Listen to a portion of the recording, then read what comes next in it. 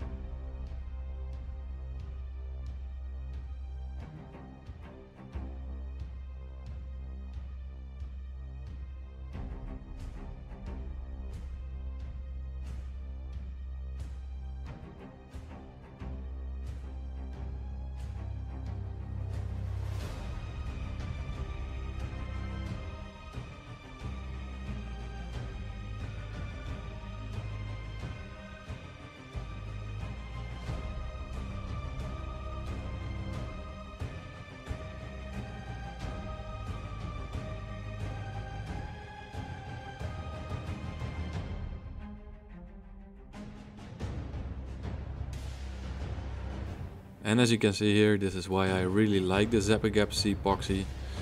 It is a perfect gap filler, as it says in the name, but you can see here that there's quite a large gap, and you can just fill it up with this stuff.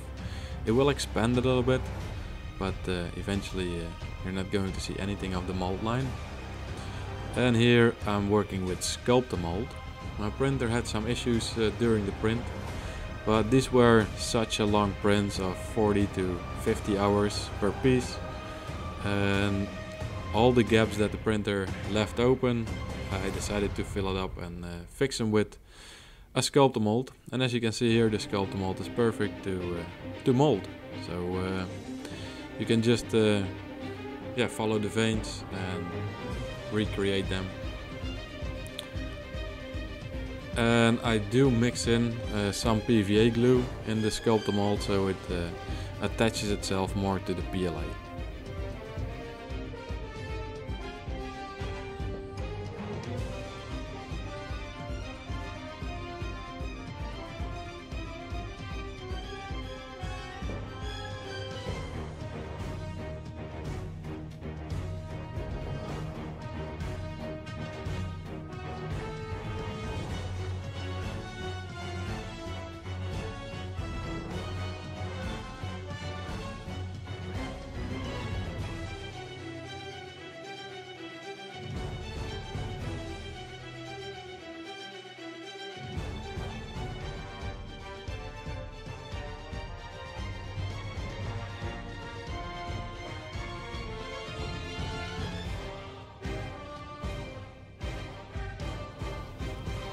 Then we are going over to priming, and I will having the dark parts primed Chaos Black from Citadel.